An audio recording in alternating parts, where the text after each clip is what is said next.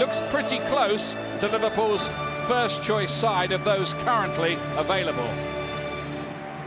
As for Borussia Dortmund, well, the Champions League finalists 15 months ago include that superb playmaker that Liverpool chased hard last year, Henrik Mkhitaryan. He scored 7 pre-season goals already, and the prolific Gabon striker Pierre-Emerick Aubameyang is there as well. He's in hot form.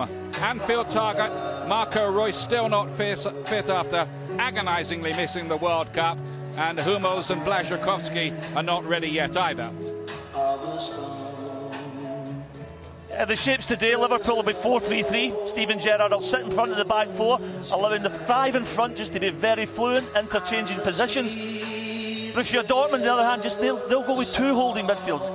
Kiel will sit, allowing Mkhitaryan, Aubameyang and Djordjic to go and support the lone striker Ramos.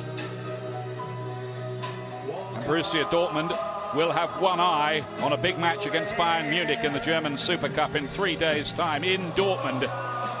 These are the friendly substitutes here. Ricky Lambert will have to wait a little longer to wear a Liverpool shirt at Anfield for the very first time.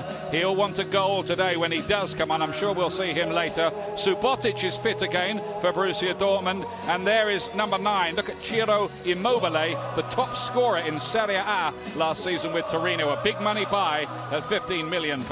He's on the bench. Yeah, Immobile, he's got to replace Lewandowski, and there they are. Fantastic. And the Dortmund fans know the song. They're joining in with it too.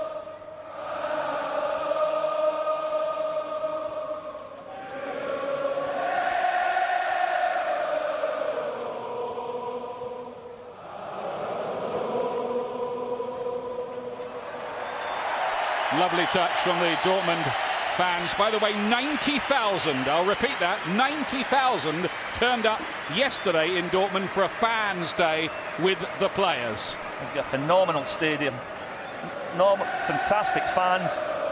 It's a great place to play in Dortmund.